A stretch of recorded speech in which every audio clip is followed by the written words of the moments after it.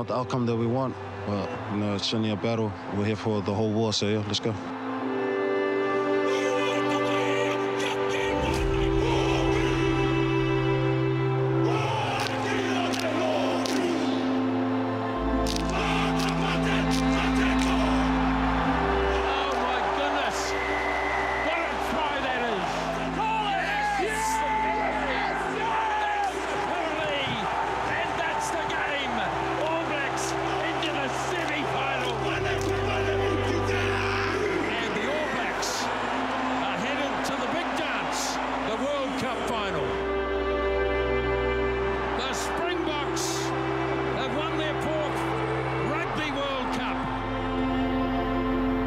I think it speaks volumes of the group as a whole. They're a fantastic group of men who care so much about playing for the All Blacks. They care so much about making New Zealand proud. So, as Fozzie said, there's a lot of heartbreak in the sheds right now, and it's hard. The images we are going to see for the next 4 years. Kia ora tātou, welcome into the final edition of The Breakdown for season 2023, and we have got quite a lot to discuss. So Steve Hansen is going to join us on the show. Of course, the regular crew are making their way back from France, but we've got an all-star panel to dissect and counsel and get us through. I was actually feeling okay until I watched that, but Isaac Boss, Stephen Bates and Taylor Johnson with us. Taylor, how has it been the last 48 hours? I don't know, everyone I've spoken to, everyone wants your opinion, your thoughts on the game. Absolutely, everywhere you go, you can't not talk about that game. You're at the supermarket, you're at work, everyone's saying, what did you think? And I think, you know, you just can't help but be proud, and I know that everyone's disappointed, but at the same time, they did so well to get to where they are. And it sounds weird saying that about an All Black team who's usually so dominant, but you look at all the adversity they've gone through. A lot of people didn't give them a shot past the quarterfinal against Ireland, who, you know, were the #1 team in the world. I have to add that in were. But look, I think I'm really proud of how they came together. To only lose by 1 point when you had 14 men for the majority of the game, I mean, that's a good effort, but still disappointed. 4 more years, but 4 more years. It's weird though, I don't think I've ever heard the word proud used so much, Isaac, when it's come to an All Blacks loss, let alone in a World Cup final. I know, it's quite amazing what a week brings. You're leading into that game, our expectations are very, very high, and you're expecting them to probably come away with the victory that South Africa couldn't beat us with the way they're going to play. But yeah, pride's one thing, but even disbelief, and I said it before, my nieces and nephews, some were cheering for Ireland and they still wish they were there, but one of them just couldn't believe the final had finished, was the All Blacks hadn't won. He said the game should be still going. So, you know, that's our next generation that are seeing that, and they're in ears and tears. So it was a sad day for a lot of New Zealanders. It's probably a bit disappointing, a little bit hollow, but at the end of the day, I think, you know, they had their chances and they just didn't quite nail it, you know, and that's what happened in the final. So it's extremely disappointing. But you mentioned the world proud. They certainly fought, and as a team and as any team, all you can really ask for is for your team to fight and put everything on the line. And they missed a couple of moments, but they certainly fought, didn't they? And they tried their very best, and at the end of the day, some days it's just not your day. We've got obviously some big issues to dissect. We'll get into TMOs and all of those kind of things, the future Ian Foster's legacy as well. But if we just look at that game as a whole, is it almost, Isaac, a reflection of where they've been? Good, but not quite good enough on the day? And that's what a lot of people might say. I think they, you know, not quite good enough. South Africa will be disappointed with the way they played. I don't think they played to their strengths totally. But that's what Batesy said before. That's high pressure, high risk environments that, you know, those are the moments that you play a whole season for. And unfortunately, we didn't nail a couple of those at key times. And I think that's what it came down to. And if they had their moments again, they might change a couple of the options, I think. Yeah. I think South Africa had a bloody hard run into that final. I mean, they had to play Ireland in pool play, and then they only won their quarter and their semi by 1 point, you know, so they had a really tough lead up, and they were really battle-hearted, and I think that's where they got on top of us, was just their physical presence. I mean, Pieter-Steph du Toit, unreal. I mean, 28 tackles, most of them dominant. He was banging everyone, and I think he deserved that, and, you know, they all played their physical game. I think the hardened part is the key there. When you look at where you had the hardest side of the draw, but the All Blacks didn't have a tough game since France, and they beat Ireland, and then it's World Cup final. Also got to remember too, on the back of that, and we're talking about the All Blacks and the disappointment. South Africa were behind the 8 ball right from the start. They had a 6-day turnaround, and people say, "Oh, what's the difference? 6 or 7?" There's a massive difference between a 6 and a 7-day turnaround for your preparation. And also, what they did is they almost functioned for 75 minutes without someone to throw the ball in. You know what I mean? So they more or less didn't have a line out. Yeah. They tried to win ball at the front, and I haven't got their line out stats, but they were poor, and they found a way.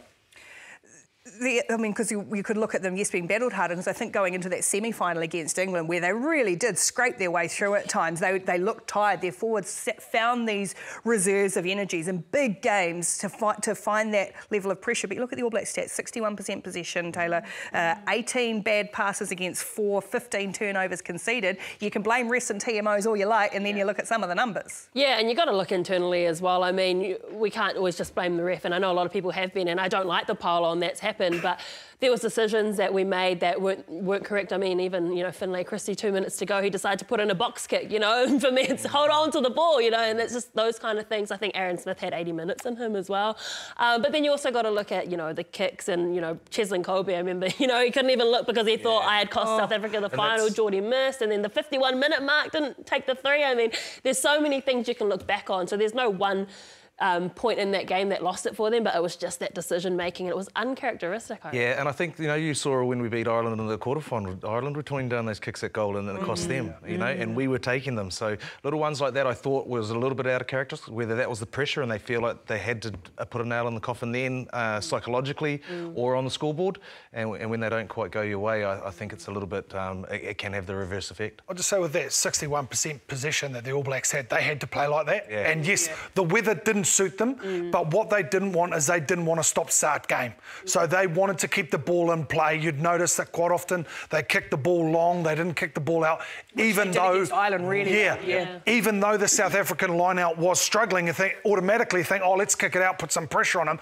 They wanted that game to go long and go deep, and they didn't want the stop-start nature. And mate, there's plenty of excuses. At the end of the day, we didn't win, but also the conditions didn't help them, because the All Blacks knew they needed to break down these guys. You talk about them being tired, go phase after phase after phase after phase, and that was part of their game plan. And as I said, sometimes things don't go your way, and the weather also didn't help the All Blacks, but South Africa found a way or functioned without a line-out. And I think too, there's probably an element with South Africa that will never quite understand the importance for their country and how that spurs them on. Yes, we can go, oh, it's really nice and Siya Kolisi amazing, but it's a different level of meaning. Yeah, it is. And when you see the footage coming out, and friends of mine that are back in South Africa, and they talk about what's going on in, shopping malls and everywhere, anywhere where they can find a TV. And I think that's where a little bit, that passion, I think, is...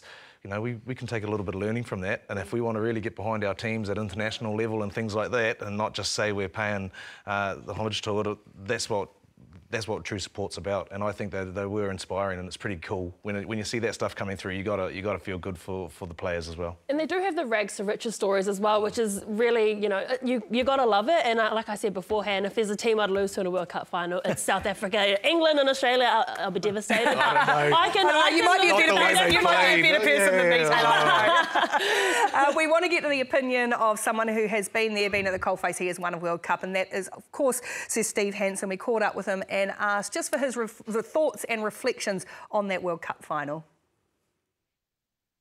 Well, as a game, it could have gone either way.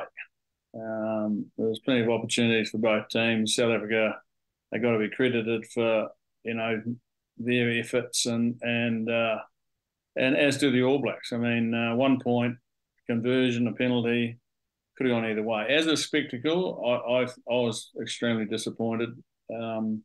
Not so much in, I know Wayne Barnes is copping a lot of flack and so forth, but he's not the problem. The problem is the way that we're controlling the game. It's being refereed in replay. And for me, it's time to sack the TMO, get rid of it out of our game, other than when the referee asks, is there any reason why I can't award this try, or is there any reason why I should award this try? And there's so much for us to learn out of how the league guys are using their bunker system. Gone are the days where the referee has control of the game in rugby, and we're getting a stop-start no flow.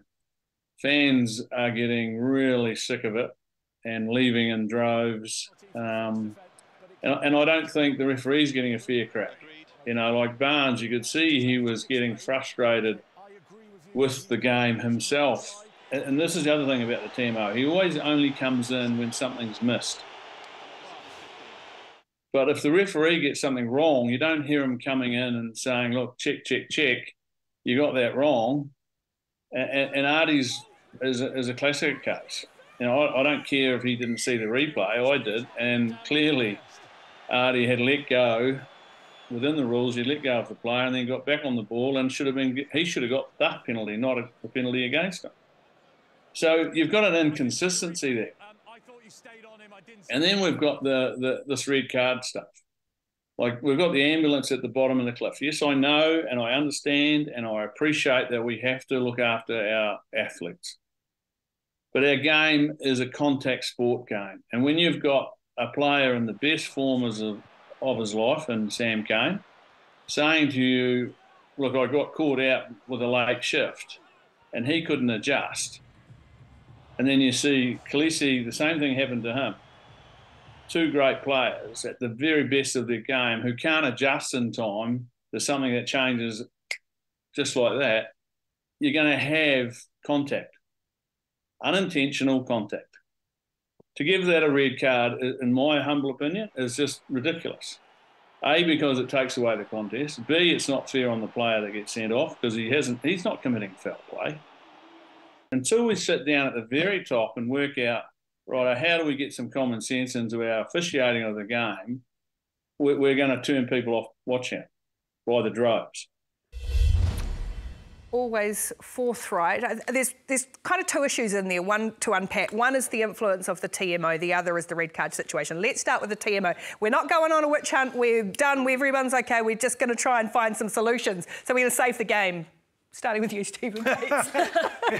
I agree with Sir Steve. Well, it's hard not to, but the thing I like around the red card, the TMO and stuff like that, what you've got to be aware of then, if that's how we're going to do it, and that's how I believe it should be done, there's also is going to come into this human error. So you look at the Artie Savea when he knocked the ball of the line out, the Aaron Smith try.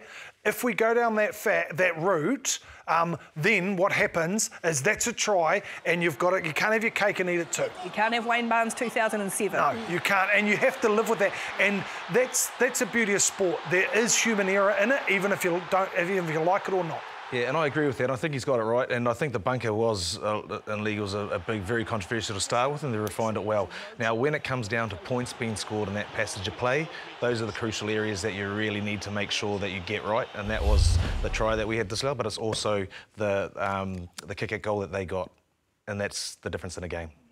Yeah, it's an interesting one because I agree it should be just the ref bringing them in, but it's always, you know, the TMO coming in, hey, I've got something, and it forces Wayne Barnes into a position like, okay, well, now I have to make a decision on something, and, you know, the players do actually move on, you know, like everyone, like you didn't see the South Africans blowing up, like, you know, where was that knock on because it was found. And if you're going to slow everything down, you're always going to find the error. I mean, you know, I always use that example of when you're pick and go defence. How many head-on-heads do you see in that when you're just trying to stop them on the line? If you slowed that down, you'd have 8 guys in the bin from that.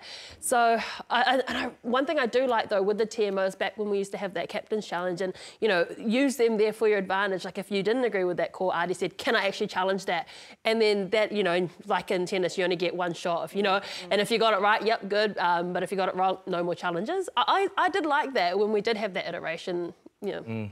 Can I just say, Ricky, we talked just briefly about it, and we're talking about the TMO and stuff like that, but in my opinion, what we want to get out of the game is that stop-start nature. Yep. It always stops and it's boring, and we look up at the screen and everyone's waiting for someone to make a decision for 2.5 minutes and it's boring. So, yes, we want to get the referee, the TMO out of the game, but, for example, in the Sam Cane incident, can he just say, Wayne, Sam Cane, head-on-head, yellow card, send him off? Or alternatively, can they say, Wayne, I'm just going to show you something without giving any opinion, because Wayne Barnes is the best referee in the world and he didn't get to make the big decisions in that game. So is there a way to still have that TMO but just with a reduced role. We don't need your opinion. I'm just going to show you this. There might be something there might not be. I don't know. And I think it's a bit to do as well with intent and foul play versus accidental, and that comes, it sort of crosses the both of interjections and the red cards and stuff. But why can't you just say, look, you know, deal with it at the time, we'll have a closer look later on. It's most head-on-head's always accidental. I don't think I've ever come across someone that's going in there trying to get a head-on-head. So that could be dealt with, because that comes down to technique and things that are drilled in, and it's harder to change. If that's a regular occurrence, then there's a bigger issue with the player. But I think that should be looked at after the game rather than at the time. Well, that was the other point that Steve Hansen is making, isn't it? Red cards are basically being dished out for bad technique as opposed to malicious intent. Can I just say one other thing on that subject as well? This has all come in for the player safety, and he said it as well. We've got to have player safety, I understand that. But if we're just talking about player safety, let's look at the two incidences. Which one would cause more damage to the head? Khaleesi's one or Sam Cane's one? His one is straight to Ardie Savea's face. There's more impact in that. Watch this here. There's more bang. He has come from 10 metres away, right? And bang, there is more impact in that than there is Sam Cane, who is a metre away. So if we're talking about player safety only, that's worse. And how many of the 4 players involved in these incidents, tacklers and ball carriers, went for head injury assessment? Exactly. That's the whole thing. Is we introduce all these rules around, you know, tackling and all this and the accidental blah blah blah, trying to stop people from doing it, but it's kind of like, well, no one went off to get assessed, and that's the biggest thing. You can't bang on and say we're looking at, you know, player safety if that wasn't even the main concern. It was sending them off or not. So, I mean, all 4, if we're going to really talk about safety, should have gone and had a check. Well, on that, you guys are all coaches. You're involved in junior levels. You're coaching at high performance level, club coaches. In the last decade or so, with the advent of rugby league coaches, guys and girls, players are tackling upright. So if we've taught them to tackle like that, how difficult, Batesy, is it to teach them to get lower again? Yeah. To change those attitudes, to change those minds? It is difficult. It is difficult. It is. But also you've got to remember, at the end of the day, why we're tackling more upright, especially that second guy in, is because we're trying to slow that ball down. Because we know if they get lightning quick ball, that they're gone and they're going to split us on the edge. So there are techniques. And what happens is you'll see a lot of guys, second man in, chest people now, because a chest to the head is fine, but a shoulder to the head is no good. So, you know what I mean? And that's, hey, but rules come in, and at the end of the day, there's always people trying to bend those rules a little bit. Chest to the head is fine, shoulder to the head's no good. Yeah, one thing that I have noticed, though, is there has been a lot more, just observing women's club rugby, there's a lot more head knocks from hitting the hips. Because, man, that hip bone, once that collides here, you're goners, you know. But I've also observed, you know, junior rugby, shout out to St. Peter's under-15s. They're champions, St. Peter's under-15s. They are champions, but, yeah. But I tell you what, like, a lot of them are making those low tackles because they're taught it. And it's really hard, you know, at Batesy's level, at that high performance, is because you've been taught so long to tackle up here, but when you're actually getting it drilled from a young age. I mean, we grew up watching Sonny Bill making, you know, shoulder charges, and I was like, that's mean. No one's like, awesome chop tackle, you know, no one's doing that. Watching the All Blacks, like, damn, look at that chop tackle. No one's doing that. Look at that big hit. So there's that mentality shift that hasn't quite happened yet, but I think 10 years' time, maybe, but it's a long way to go. You always went low. Yeah, I had no option, you know. But that's called a speed bump. It's not. And I'd recommend, there's a difference. Maybe I shouldn't say this, but any small 9, they never pass the ball. Just run at the tall guys around the ruck, because then it's a penalty waiting to happen. You're going to win the game. You're going to take that into senior rugby, aren't you? Trying to tackle you, bossy. That tall. Batesy's people too busy running around with their chest like this. But I would say, you talk about the chop tackles. You know, you take it back to one of those try savers in the weekend. Wanga, great chop tackle. You know what I mean? Yeah. So yeah, but yeah, couldn't go sometimes a chop tackle does look good, doesn't it? Well, the team over in Paris have been doing some massive mahi in the last, 8, 9, 10 weeks. And we thought, well, we found Jeff and Mills somewhere in transit, we think, in Hong Kong. Some thoughts from them after that final. We're halfway home, Mills. We're in Hong Kong. We've had a bit of time now to reflect, not just on what's just happened on the weekend, but obviously Ian Foster's final season in charge with the All Blacks, a number of senior players heading away. But let's reflect on the World Cup for a start. You know, the All Blacks going in, very much the unknown. The last couple of weeks, clearly a big result against Ireland, not quite getting across the line. But when you look at it, how would you sum up the Rugby World Cup, but also from an All Black perspective? Well, obviously the result at the end of it, you know, as we're bitterly disappointed. Would have been a fairy tale finish, wouldn't it? The fact they came in, perhaps wasn't the sort of spectacle that we were expecting from the final, but South Africa thoroughly deserved to win that. But to get them there, that was always going to be the big thing. And I suppose looking back at it now, that Irish game was, as we always knew it was coming. There was a little bit of anxious moments throughout that week, but probably the best game I've sort of seen for a very, very long time. In fact, ever sort of experienced, really. But all in all, they didn't come away with a goal. Was it a success? Well, I think we constantly talk about the fact, where they've sort of come from. You'd probably say it was a success to get to the finals, albeit they just missed out against South Africa. Look, he's had 4 years, since 2019 to try and prepare. The first 2 of those, we had a certain pandemic that went around the world, which certainly challenged the All Blacks. They made and took some experience and risks with some players. Look, I think if they'd look at it, the change they had to make last year in terms of the coaching, it took a while for them to find themselves. And then the likes of, I suppose, the failed Roger Tuivasa-Sheck, how much did that affect them finding ultimately their right team and the balance of their squad? So, I think Ian Foster, what he's managed to do by the end of this Rugby World Cup, I think has made up the ground that they'd lost in terms of getting back to where they are in world rugby. He'll be bitterly disappointed, like you say, but I think in terms of the legacy and what he's left, he's had to overcome some real challenges. And, he'll look at some selections. I think he'll look at maybe the team he put together initially. He'll ask some questions about whether or not he was getting the support he needed around the group, Mills. But ultimately, he can walk away knowing, I think, that he's put pride back in the jersey. And I can certainly support him on that, right? Yeah, I think 100%. I think given where he's sort of come from, I think what you got to remember also, whilst he's gone through COVID and stuff like that, it's probably the only time a coach has really had to really adapt because of the challenges they've had. He's lost, and then after that he's had to adapt again. Lost a couple of coaches, lost a selector. But I totally have to agree. Under a lot of scrutiny, there's talk about all the records that have been, the unnecessary records that he's sort of broken.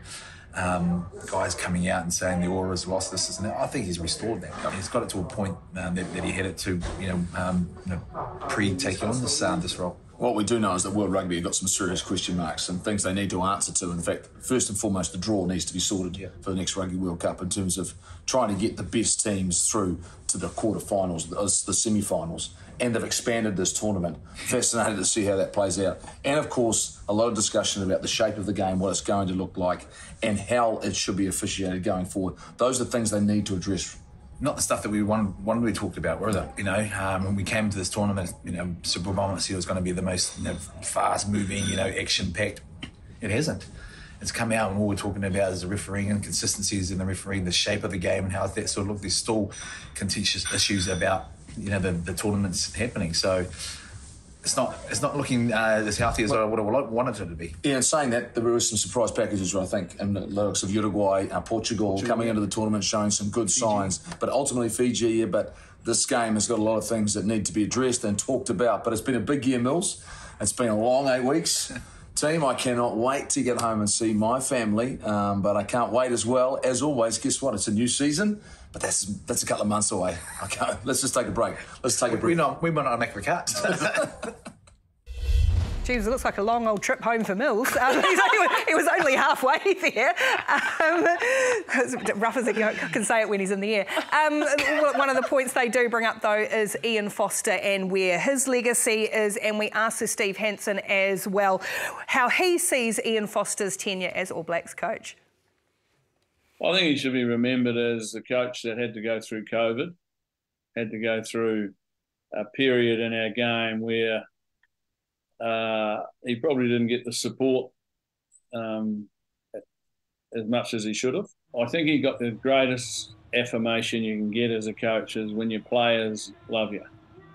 And they certainly know what's going on 24/7, your players, and if they don't think you're good enough, they'll tell you or they'll tell people you need to go. The main thing is we got behind Ian during that World Cup, and I think the public swung in behind him, which was wonderful. And by the grace of God, he could have, the team could have easily won it. Geordie Barrett will forever be asking himself, why did I miss that Richie Mwanga the same with the conversion. But, you know, that's sport. That's why World Cups, big events are hard to win, because sometimes we just don't get what we want. We have to accept that. And I think that's where Fozzie's earned, you know, his money. He's accepted what's been passed down to him, but he's still gone out and done a job that he can be proud of, we can be proud of, and most of all his players are proud of and love him for it. So this is Ian Foster's coaching record, the numbers that he will be judged by, rightly or wrongly, in his tenure as All Blacks coach. Was it coach 41? So a 70% winning record, which on the face of it, I think a lot of rugby coaches, Eddie Jones would be happy for a 70% winning record right about now. But Isaac Batesy, you both know him, you've been coached by him. Where do you see his tenure and his legacy? Well, whenever I see Fozzie, all I think is Boss's old man. It's the Tukuroa TA connection, so I'll leave it to his son over there. God, just because he never picked you, Bates. That's why you're sitting here, you're never going into those tournaments. But no, I think he actually probably resurrected himself as a coach, especially in this last year. And I really like what Steve Hansen said there, where he said, like, the greatest affirmation you can get is when your players stick by you. And they did it last year. The whole country wanted his head, basically. He was out the door. He was out the door. Gone. And basically, he's done the unthinkable of getting them into him. They've created moments to win the World Cup, and they just haven't quite nailed the moments. And this is not even 12 months on from where they were. And I think that's, you know, signs of him as a coach. And where to from here, I think, you know, the world's his oyster to an extent. I just think around that, and I don't have the stats on me, 70%. I don't know where he stands in the All Black coaching scheme of things. He's off the back of, like, Graham Henry, Sir Graham Henry, Sir Steve Hansen, so a pretty hard act to follow. But I do believe that sort of percentage is going to be the new norm for All Black coaches. I don't think we're going to have All Black coaches that are in the 90s anymore. I think the game has changed around the world, and I think our time of dominating week in, week out, year in, year out has gone. And then it comes to me, the question is if we won, if we scored 2 more points on the weekend, 2 more points, right? Do then we forget all the rest of the 4 years, and then it's just like South Africa, it's World Cup to World Cup. What happens in between that, does that really matter if we're the world champions? But do we need to forget the last 4 years? Because he never lost the Rugby Championship, we never lost the Bledisloe, we still retained the Freedom Cup, we kept all of those, and we did better than the last World Cup. So, you know, like, we actually have to look at it at that perspective as well. And to your point, everyone else is caught up. That winning percentage, I think, is going to be the norm. You know, you look at the investment that people like Ireland made. You know, 5 years ago, if you had said Ireland is going to be the #1 team in the world, I would have laughed because, you know, the All Blacks and that we just had such dominance. And then you also look at Australia. They're also, you know, everyone else has invested and Australia hasn't. You know, NRL, all that kind of stuff is there. So that's also worked against them too. So others have got better. Australia, you know, they've had more competition. And the All Blacks, yes, we're still up there. You know, we're not outright the best like we used to, but it's totally representative of the rugby landscape at the moment. So I think Fozzie has done an outstanding job and shouldn't be remembered as one of, you know, people say, oh, he's the worst coach I've had. No, he's not. You look at that and he's done well. He was on the back foot in the court of public opinion right from the very start as soon as he took over that job. Do we perhaps almost need a better understanding of the quality of rugby in the Northern Hemisphere? Yes, there's all the North-South thing, but of Ireland and France and what they actually do in their grassroots and the way they bring things through, that, you know, we can't just turn up and win anymore. No, and I 100% agree with you. And our rugby IQ is probably diminishing a little bit. And as I say that as a purist, and I've been in all the different environments, and they're very well coached, and from a young age they know their rugby there in Europe now, whether it's Ireland, England, France. But it's also the fact that our grassroots competitions, NPC, thoroughly brilliant. I think the next step up, the Super Rugby, is challenging. And it's challenging the makeup. You can see it having an effect on Australia, and it's going to have a similar effect on us at the moment, I think. And I think the biggest competitions in that real professional era, the better ones are in the Northern Hemisphere, I think. And I think that's teaching them how to win final moments like that.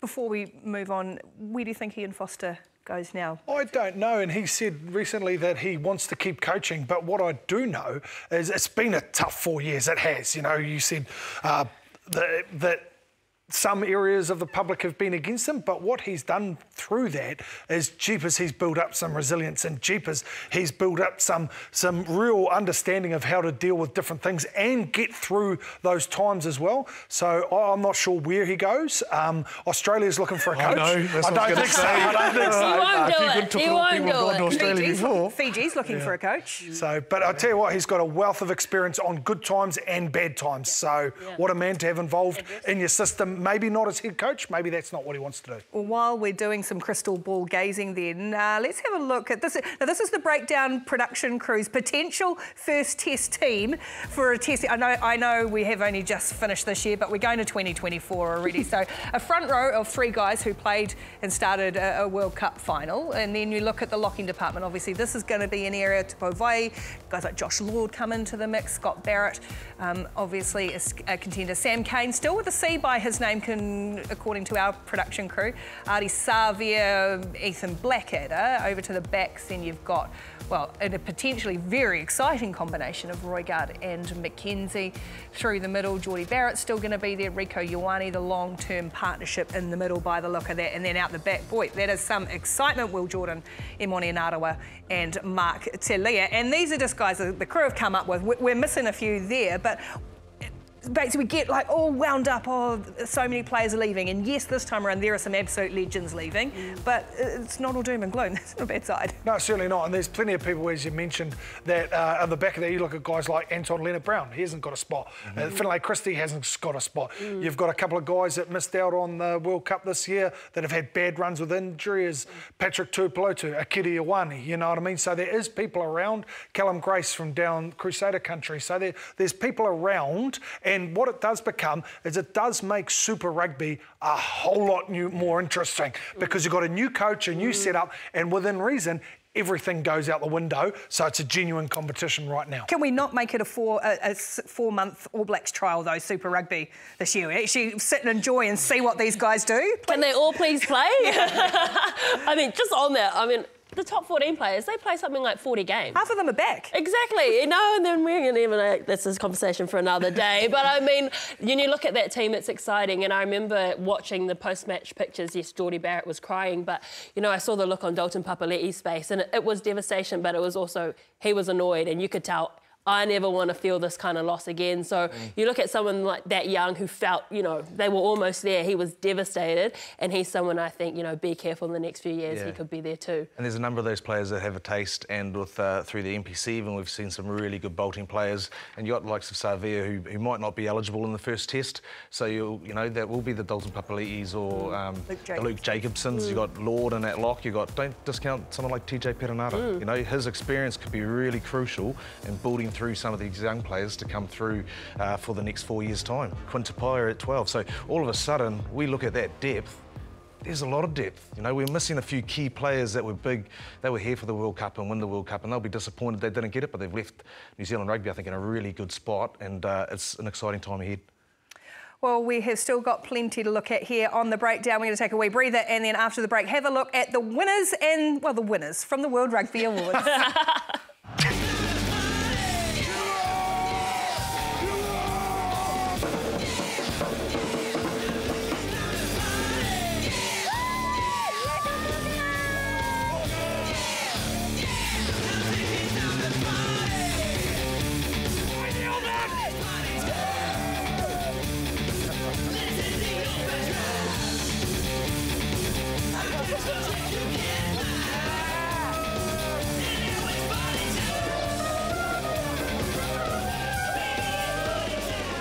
It might not have necessarily lived up to expectation on the field sometimes, but it certainly did off the field. It was an absolute vibe, and I reckon it has probably made a fair bit of money for a few of those bars and whatnot around the place in France. The other big thing that happened at the end of the World Cup is, of course, the World Rugby Awards held just yesterday in Paris, and the World Rugby Player of the Year is Artie Savia. I don't think we're going to get any disagreement on that one. In fact, Taylor, I actually saw on social, and usually you'll find some salty South Africans or something who disagree, but even conceding, he has been and is superb. Absolutely. Like, his peers say it, his opposition even say it as well. Everyone's got tremendous respect for him, and he has had an incredible season. Not only here, but in Super Rugby as well. He wears his heart on his sleeve as well, and he's a really likeable character, and I think that's why everyone just gets Bit of personality too, right? Yeah. But also, you know, when you see so much emotion on the field as well, you can see how much it means to him. It's not just his job, you know, rugby's not just his job, it's everything, and you can see that, and he cares about, you know, everyone. But, man, he so deserved that. I mean, there was plenty of good people. I mean, Ebenezer is one of my favourite players, like, ever, but I do think Artie deserved that. Yeah, Bundy Archie, Antoine Dupont, but yeah, I mean, we're all obviously going to be quite biased about this one, aren't we? But it's hard to go past him. Oh, it is hard to go past him, and that's, like you said, when it's the players in other countries, they're all saying who's the hardest player to play against. You know, they can't get past him, they can't tackle him, and he just carries the whole team with him. So I'm pretty, you know, wrapped for him, and he thoroughly deserves it. So. Well, just saying that, and everyone says that rugby's a game for, like, in the forwards for really big men. He's not a big man. He is not a big man. Yes, he's very dynamic, but he plays number 8. Grew up sort of playing 7, but it shows you that his ability to break tackles and his leg drive, for a guy that you compare him next to Vermeulen or Steph Toy, like, he's tiny compared to him, you know what I mean? So it's actually quite refreshing to see guys like that compete, and not only compete but dominate. All Blacks captain, or is that best just to leave him do his thing? It's interesting, right, because you give him a task and you want him to do it, and I think that, as you say, it might just add a bit too much. He's captain, you know, teams of 4, but I do think with someone of that calibre, you just don't want to add it to their plate, because he already carries the team. No, I don't want to say he carries them on his back, but he carries them, you know, in a sense of getting them up each game. And so in order to make that your role now as well might be a bit different. I don't know. Like, I mean, they're so used to a Sam Cane kind of captain, and he's chalk and cheese, so I don't know if they're ready for that. I think he leads enough by what he does in the field, whether it's defence, attack, and you've got your, you know, it's the same as having a 10 that's the World Player of the Year, whether it was Moang or Barrett or Johnny Sexton, and I know he was captain this year, but you always think because he's the best player, do you make him captain? Just let him do his thing. He leads by example anyway, and he's a leader. The captain's just the figurehead of a leadership group, and he extends himself into that. And in some ways in that, Bossy, a captain should be the person that speaks to the referee the best. Because everything else that happens as a leadership group, you know what I mean, that goes on behind the scenes and you're all working together. So whoever can speak the English the best, go speak to the referee, you know? Batesy, you're not very well allocated. Not Bates's department. World Rugby Breakthrough Player of the Year, Mark Telea winning that award. To Mighty Williams, what a recognition for him to be a finalist. Mani Leboc and Louis Bielbiari, the French winger, who is going to be some player. But Mark Telea is, you know, as you think, I always think he's smaller than he is, but he's actually big upper body, and just that ability in close. He was brilliant the other night, Batesy. And how they use him is really good as well. Like, and you see that clip there. What they do is they chuck him in around the rucks, and then when they're picking going, then they just see him hovering around there. And they push him out when it's not there. Then he comes back in. It's just ability to beat people in small spaces really gets the All Blacks on the front foot. That's exactly it. He can beat people in small spaces. Nothing is on. You're just like, okay, carry. And somehow Mark's got through 6 defenders. You know, he's so explosive, and he's genuinely someone, when they get their hands on the ball, you get excited, you know, and he could be, not even in space, you're like, oh, Mark's got the ball, what's he going to do? And I love that about him. He's got such a cool story too. And you forget that he is, like, because he's been around New Zealand for a few seasons now, and you forget he's a breakthrough player international, you know? So, like, I think, gee, he's been around a long time. But and there was controversy about him even being selected in the All Blacks, and now look what happens. So I think it's he's definitely a talent. Could have been a number of players, but yeah, very, very good. Happy for Mark Telea. The other New Zealander to win an award at the World Rugby Awards is Women's Sevens Player of the Year, Tyler Nathan Wong, beating out her teammate Michaela Blyde, Riapi Lunisel from Fiji, and Maddie Levi. And hands up, I'm a judge on this panel. I voted for Tyler, and I think Taylor, she's probably a player who year after year for 10 seasons in that team does her job, goes about her business, and doesn't always get the recognition. And an absolute professional at that. And you also got to, you know, admire Madison Levi broke records this year, the most tries ever on the series, and Tyler still got the award because that's how good she has been. And you're right, every single year she just gets better, you know, and with a lot of these players, you see them fluctuate in form. I've never seen Tyler dropped down out of form, and you know she's had injuries and come back, still been fine. So she epitomises everything about that Blackfern Sevens environment. She's such a great person on and off the field, and we talk about that a lot, but just her presence on the field as well. She's someone who can turn, you know, nothing into something. Outstanding. She deserved it. Aquila Rokuli Soali, Riccarda, All Black Sevens players were finalists. That was won by Rodrigo Esco. Also, too, just to mention, the Women's 15s Awards will be announced after this weekend's WXV, so Women's Player of the Year and Dream Team and all of those kind of things. Speaking of dream teams, let's have a look at the dream team selected for the season. I think it's important that we do say that this is for the season, not just for the tournament. So here is the dream team of the year. Cyril Baye, the French prop, Dan Sheehan and Tug Furlong in the front row. The locks are Eben Etzebeth and Scott Barrett. And the loose trio has in it, I can't remember off the top of my head, Kaylin Doris, Adi Savia and Charles Olivon from France as well. Out to the back line, Antoine Dupont and Richie Moonga, the first 5 selected in that side. Irish midfield of Bundy Aki and Gary Ringrose, and then a back 3 of Will Jordan, Thomas Lamos and Damien Penaud, the 2 Frenchmen as well. Right. So I guess probably the most noticeable thing in there is that there's only one South African boss here, and Eben Etzebeth you can't argue with, but can the South Africans feel rightly aggrieved, or...? Yeah, I think they can. And look, I wouldn't put any of their backs in there because they haven't been playing with many backs on the field, to be honest. And they've been chopping and changing. But look, that front row, they've been strong. And we spoke about this earlier, Batesy, whether, you know, whether it's the tight head or loose head that goes in. Look, there's some quality players, but because... And they've been playing that way now for a long way through the season with 2 front rows. So I expect them that they should have had another front row in there, to be honest. And if you look at the other side of that, yeah, look, we're probably a little bit lucky in some aspects as well, as All Blacks who got in. Can I just ask though, like, can they be aggrieved? Like, you know? Well, as I say, are they a sum of the parts team? Yeah. It's the collective that has made them so brilliant, not necessarily player for player. 100%. Who are you putting in for those guys that are there? Like, you look at how they roll their roster, quite a lot of their forwards that we're talking about going in, they only play 45 minutes, if that, you know? So you look at it that sort of way. Is it just a credit to South Africa? They've only got one guy who's in the best 15 in the world, apparently. It's subjective, obviously, but they're the best team in the world. So we're not the best players, but we're the best team. That's because our culture's good. That's because our leadership's good. That's because our coaching's good. That's why we're the best, not because we've got the best players, you know. And obviously things change. Get someone else to name a team, it'll be different, you know? Could also say they don't really play rugby, so... You sound like you're still salty. We're not being salty. The midfield, like Bundy Aki, totally deserves it. Bundy is in the form of his life, and I do think that's probably the most Irish we'll ever see in that team, because if they were to win a World Cup, it had to have been this year. They've got too many people leaving. You know, Bundy's in the form of his life now. Will he be in that same form in 4 years' time? You know, Ringrose outside of him. I think maybe benefits from being outside someone like Bundy, who's breaking the line. If you're running off that guy's shoulder, you know, surely you're going to pick up some tries and get in some space. But then Moong is an interesting one as well, Batesy, isn't he? Because you've got Sexton there, who obviously fed that row, but I think been in the naughty boy chair. Yeah, naughty, and same for Owen Farrell. So that's probably ruled them out of contention. So then where do you look at 10s? Well, yeah, I'd say someone like Finn Russell. He's been class all year and maybe misses out a little bit. And Moanga's been good, but I think he's had a great tournament. And this is the tournament versus the season, whereas Finn Russell didn't get a chance to go deep into the tournament.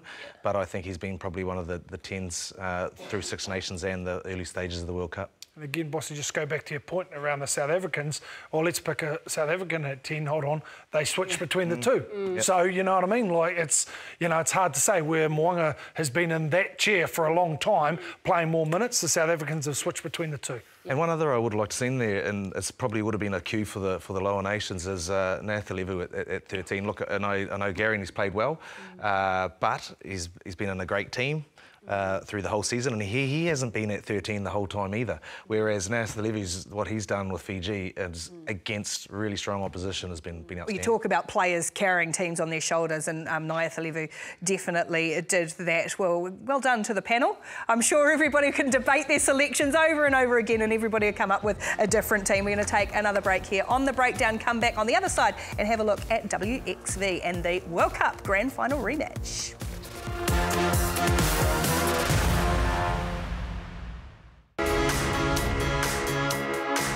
over the advantage line. Morgan for Dellinger. A couple of decoy runners. McKenzie.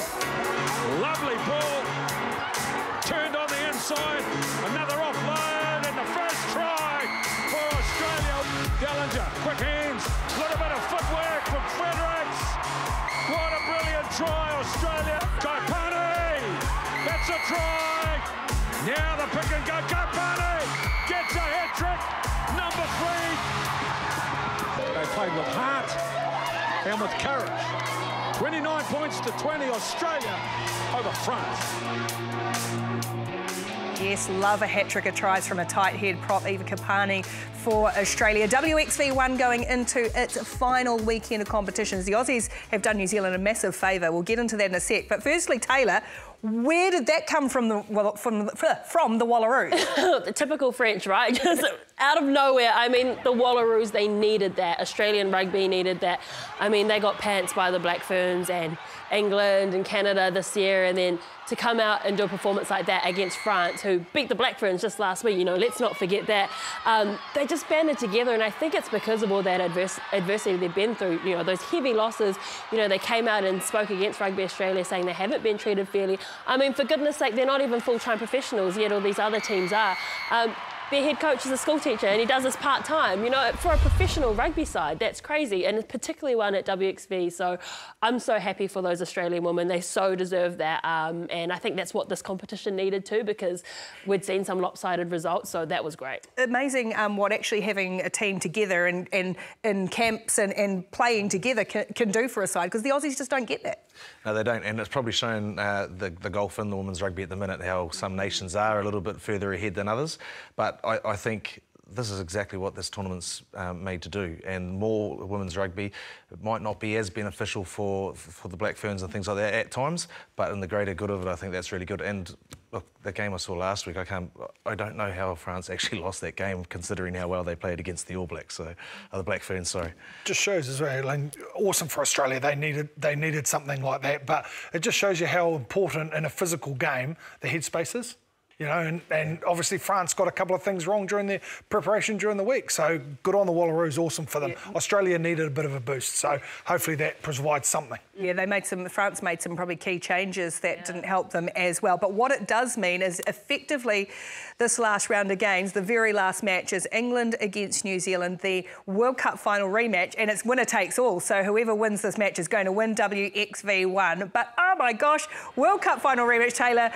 England have been waiting for a year for this. Oh, have they what? And I think the Black Ferns have as well, because, you know, all the commentary from up north and even, you know, some people down south was, you only won that game because of that red card early to the winger and you had that advantage, and, you know, how come you didn't win by that much when you had a one-woman advantage the whole game? So ask South Africa. Yeah.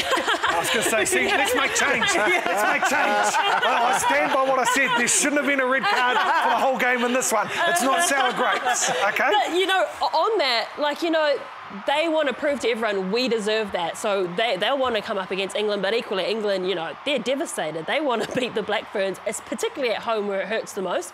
It's going to be a grandstand game, but both teams do look very different from the last time they played. No sevens players, a couple of retirements and things like that. So it is going to be an absolute spectacle, and we're going to be there, Ricky. Yes, how good? Yes.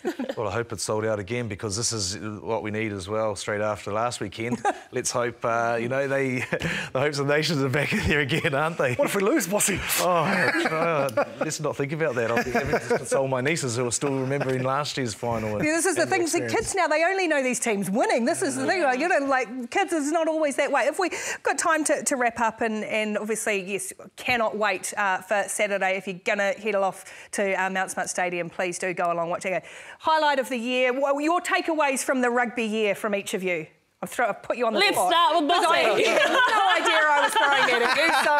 You could have given me a warning. No, look, Took it all. Some team must have won down there, did they? Actually, we didn't even get to the final this year, so United, unfortunately, so let's not talk about that. No, but for me, I think just rugby in general, being at that World Cup, and I saw the quarterfinals, Ireland against the All Blacks, and the next night South Africa against France. And to be honest, the greatest spectacles, occasions I've been, atmosphere, everything, France did it really, really well.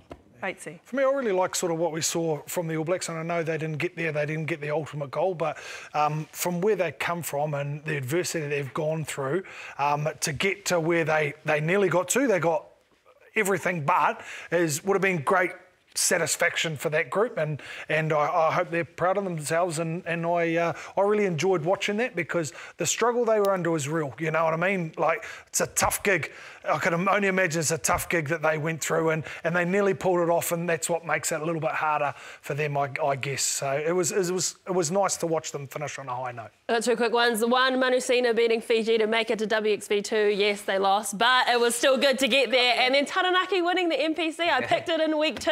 Everyone said I was crazy. Hello, we did it. So I'm so happy for Taranaki. Well, as you said, the World Cup was a total vibe across the place. It was incredible to be part of, with plenty to come. That is breakdown for you. That is not quite the rugby season, because we have got one more very big game to come this Saturday, and that is the Black Ferns taking on England at Mount Smart Stadium. So enjoy your off-season after Saturday. Get along to Mount Smart if you're in the region. You guys have been awesome. Have a great off-season as well. And, well, because we wanted to finish on a World Cup win, we're going to look back a year, and we're going to see Black Ferns beating England in last year's World Cup final. We'll see you later. After 6 weeks and 25 matches, 12 teams have become 2. New Zealand and England will vie for the Rugby World Cup trophy Aotearoa. Here's Harrison Scarrett. She's got Kildun wide, and Kildun will strike in the opening 2.5 minutes for England. Oh, what a show!